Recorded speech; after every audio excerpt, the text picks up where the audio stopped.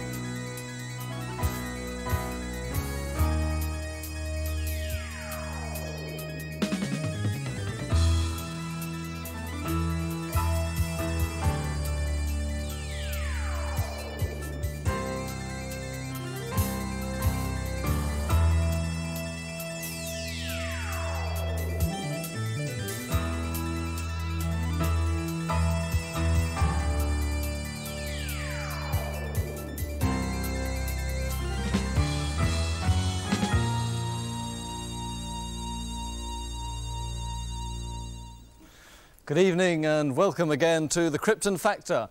Last week, you remember, we had an all-female lineup. Tonight, I'm sure you've noticed it's all male. All of them dedicated to winning the semi-final place that's at stake tonight, which promises to make it a very competitive half hour ahead. So let's start straight away with our first round, mental agility. Contestants, will you be ready to put on your headphones?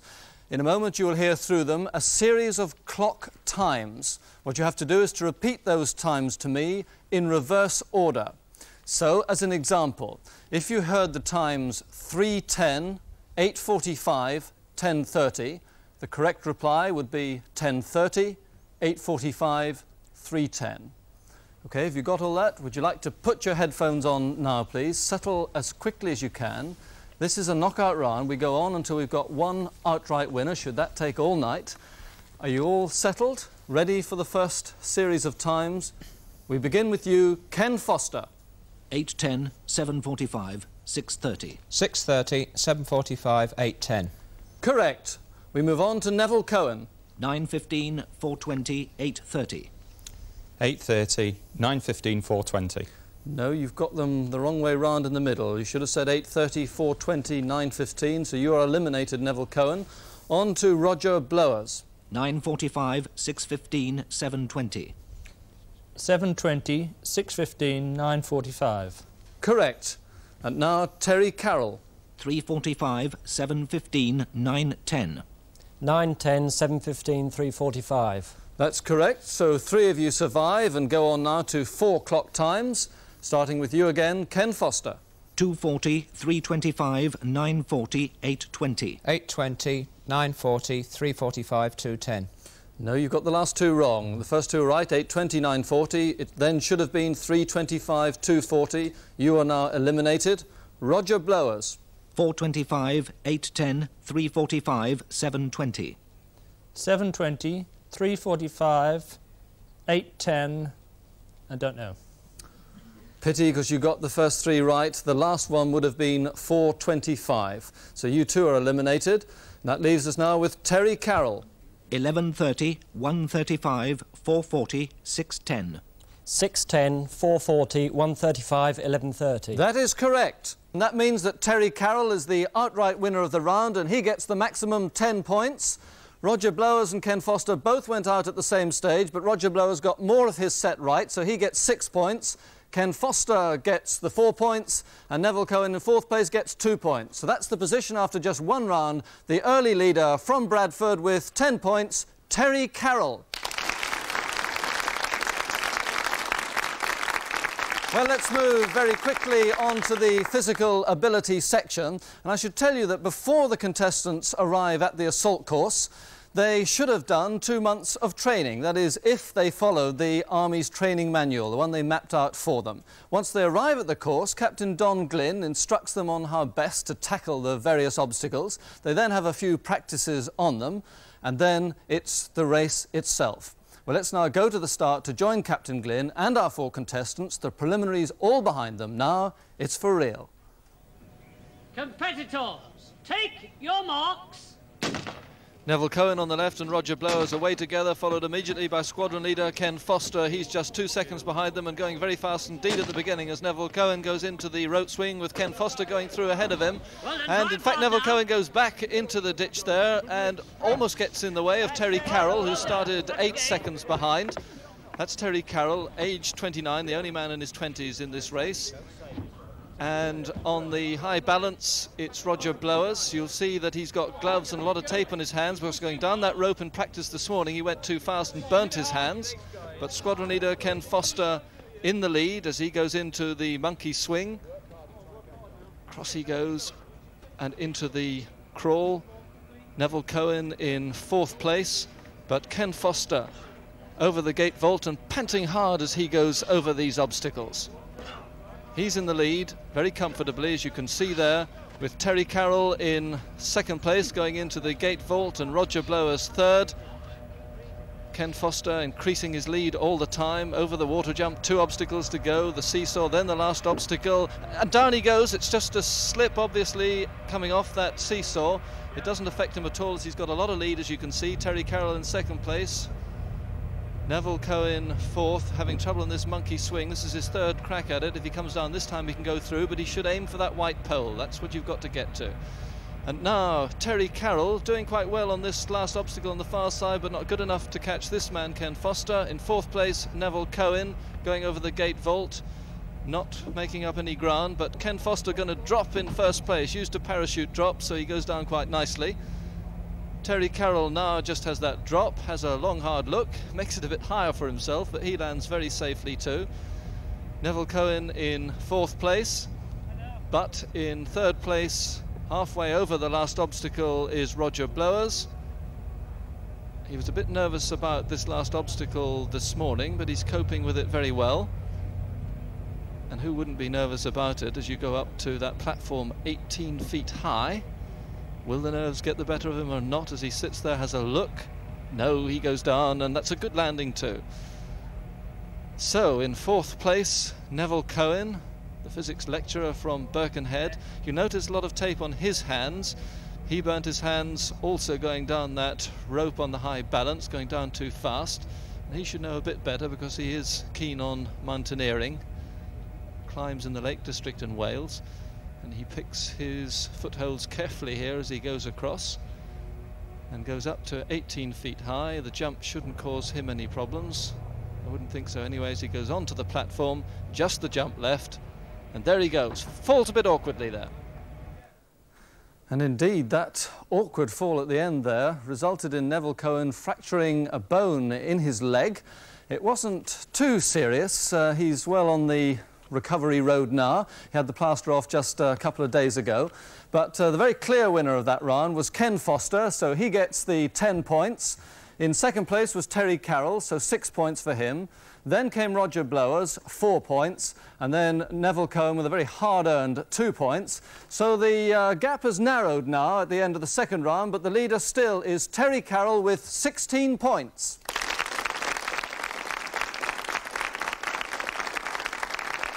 Round 3 next, the intelligence test. Always a difficult one, this, and it isn't any different tonight. So, contestants, would you like to quickly step down behind your benches? And there you've got 7 solid shapes. What you have to do is to assemble those pieces so that they form the letters IQ in a solid 3-dimensional form. Now, the pieces will fit together in various different positions, but I hardly need to tell you there's only one way they're locked together to form the IQ. So, if you're all ready, the target time is 2 minutes. Are you ready? Go!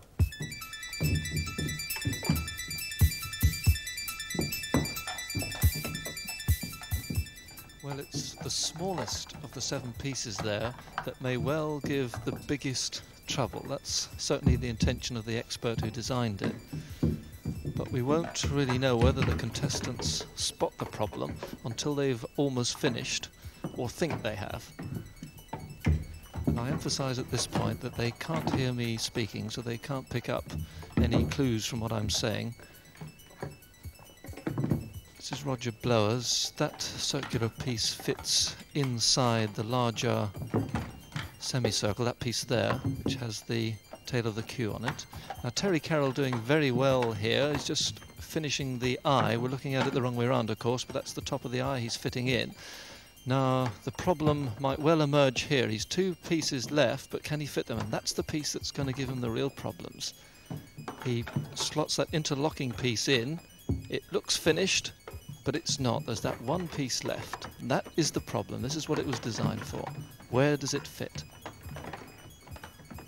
He will not know by just looking round it, because you can't see it fits inside. He's got to start taking it apart again to find out where it goes. And that's the real problem, how quickly he can do that and spot where it goes. And there's where it goes. Ken Foster slotting it in the tail piece of the Q. And if he can get that circle in now, he could win this. He's just got to fit that in. Oh, he shouldn't have taken that piece out. If it was slotted in properly, he was right. And in fact, Terry Carroll has found it out and he wins. In fact, he takes the audience a bit by surprise. They weren't quite sure whether that small piece had gone in, but it had. He spots it and he's first.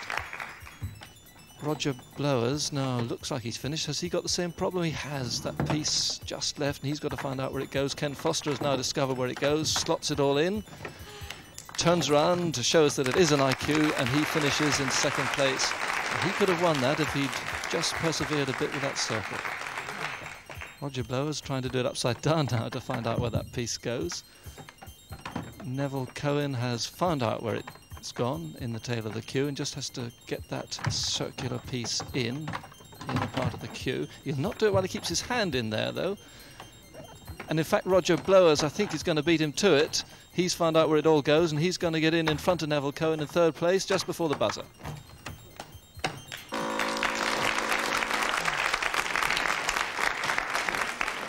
So on the buzzer, let's sort out the positions and the points.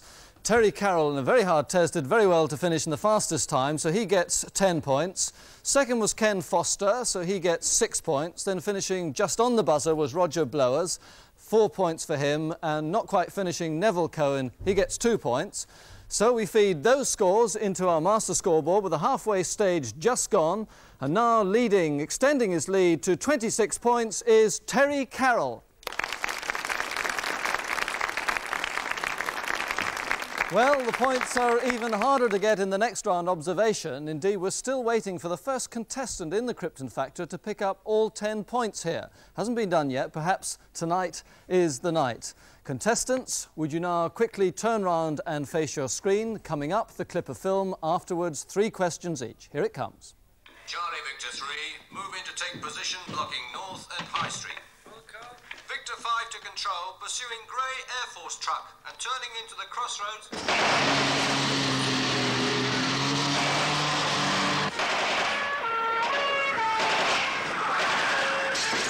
5, come in, Victor 5. Report your position, over. Victor 5 To control, we're off the road in Pemberton Street. We came under machine gun fire. We're okay, but the cars are right off. Control to all units in vicinity of Pemberton Street. Converge on truck. Approach with caution. Repeat, approach with caution. Victor 9, we're off the road 2, machine gun. Control to all units. Armed police units are being moved in. Meanwhile, close all exits. Keep them boxed in. War. It's bloody war.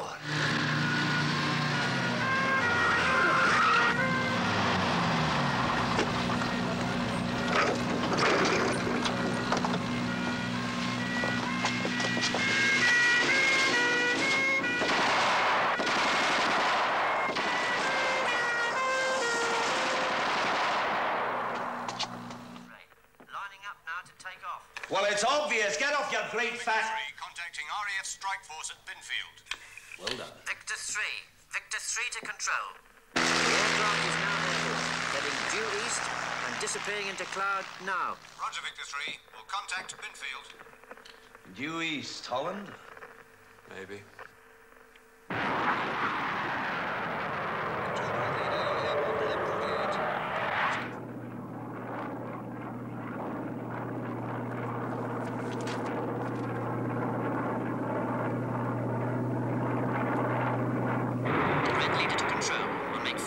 over the area in approximately 30 seconds. Visibility deteriorating. Descending to lower level now. Over. I've got him, Control. Directly below us. Heading 090. Going in for a closer look. Over. The damn fool's dived straight into the ground. Roger, Red Leader. Report position and return to base. Out. No, they were long gone. They jumped. Shoot it out. That's why they chose today, cloud cover. They're down somewhere, anywhere in this stretch.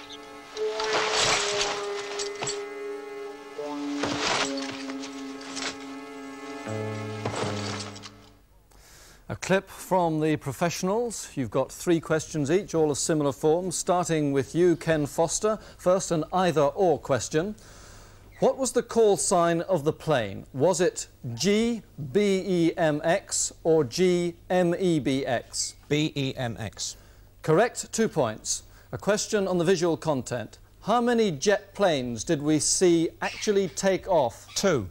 That's correct, another 2 points. Now on the dialogue, what was the call sign of the police car that went off the road in Pemberton Street? Alpha 20. No, it was Charlie Victor 5. So you remain on 4 points. We move on to Neville Cohen.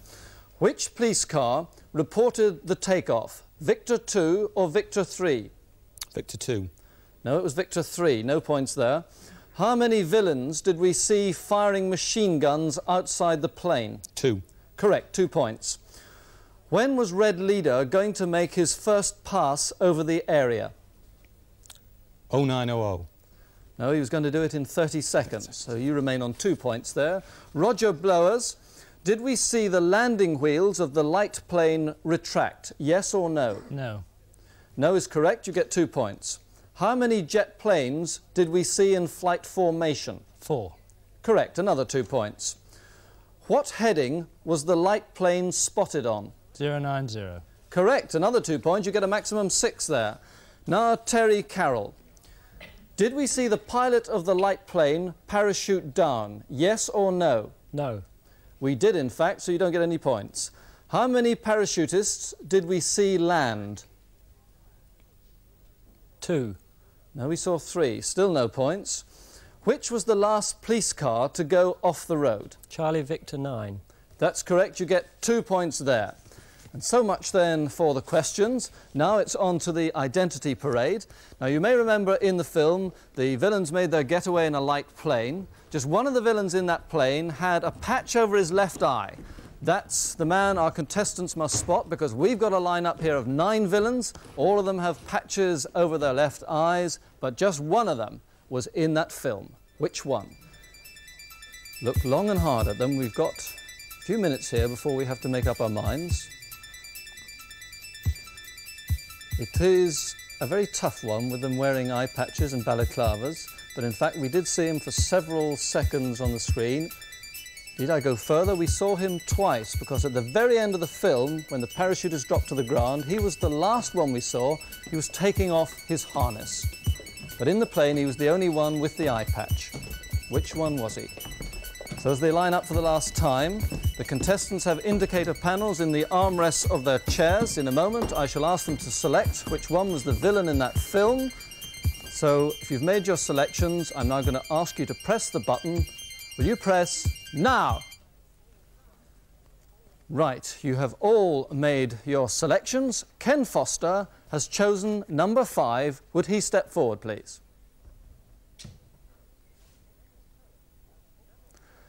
Neville Cohen has also gone for number 5. Roger Blowers has, would you believe, also chosen number 5. And just to complete it all, Terry Carroll has chosen number 5. Now this happened once before, a few weeks ago in a Krypton Factor. They all chose one, but they were all wrong. Let's find out if they're all wrong or all right this time, as I ask the villain in that film to identify himself to us now. Yes, they were all right. It is number 5, actor Christopher Reich. Well, that really was an outstanding performance by all our contestants, because I thought it was a very hard one with an eye patch and balaclava as well. And in fact, I think we've got 2 records now on the Krypton Factor. Not only have we never had a situation where all our contestants have picked the right man, but as I was saying earlier, never before has any one contestant picked up all 10 points in this particular round. But Roger Blowers has done that tonight. He's got the maximum in this round of 10 points. In second place at the end of that round is Ken Foster, who's got 8 points. And then Neville Cohen in third place has 6 points. And sharing third place with him is Terry Carroll, also 6 points. So with just 1 round to go, we put those scores into our master scoreboard now and find that the gap has narrowed slightly. Ken Foster is catching up with 28 points, but the leader from Bradford is Terry Carroll with 32 points.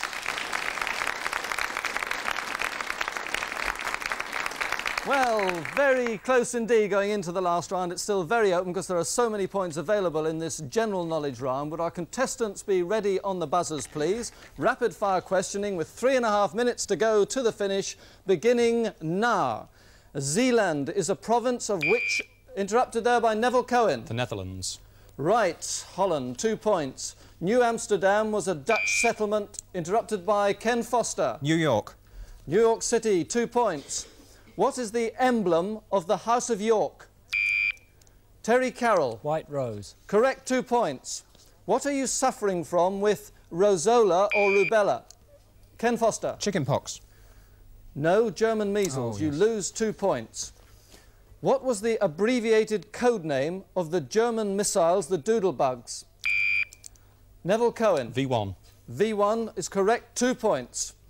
How is V once used as a wartime victory Interrupted, you've got to be right with this, Roger Blowers. Dit. No, that's wrong. It should be ... which is, of course, the famous start of Beethoven's 5th Symphony. Where in the average home would you see a Q dot? The answer, believe it or not, is on a television screen. What competitive sport was originated at Telemark in Norway? Roger Blowers? Long-distance skiing. Correct, 2 points. What is a skeen do? Roger Blowers. A dagger in the... Right, that will do, a dagger, 2 points. And just 2 minutes to go. Which Shakespearean character asked, is this a dagger which I see... Interrupted by Neville Cohen. Macbeth. Correct, 2 points. Mac the Knife appears in which...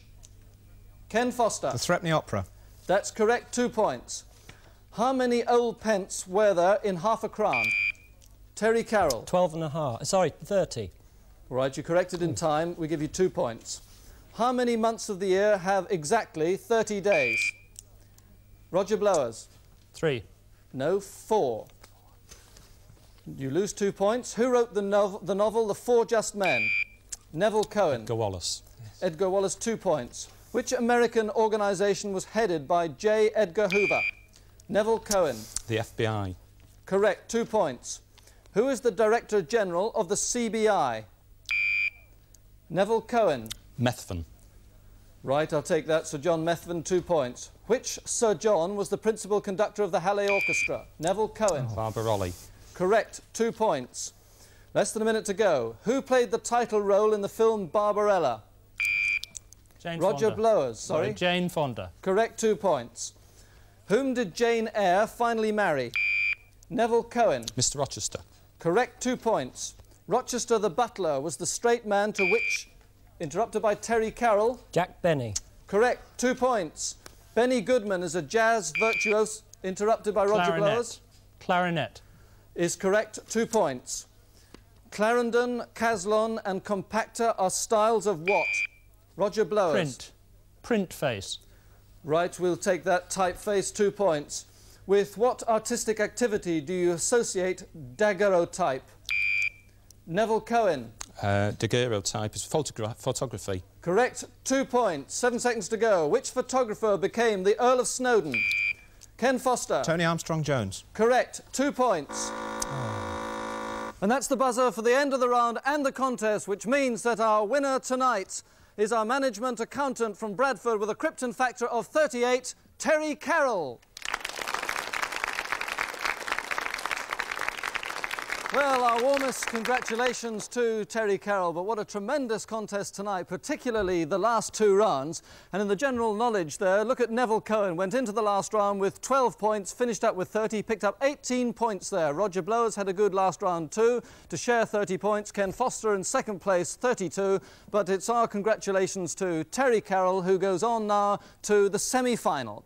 We shall be back with another Krypton Factor next Friday at the usual time, 7 o'clock. Join us then. Good night.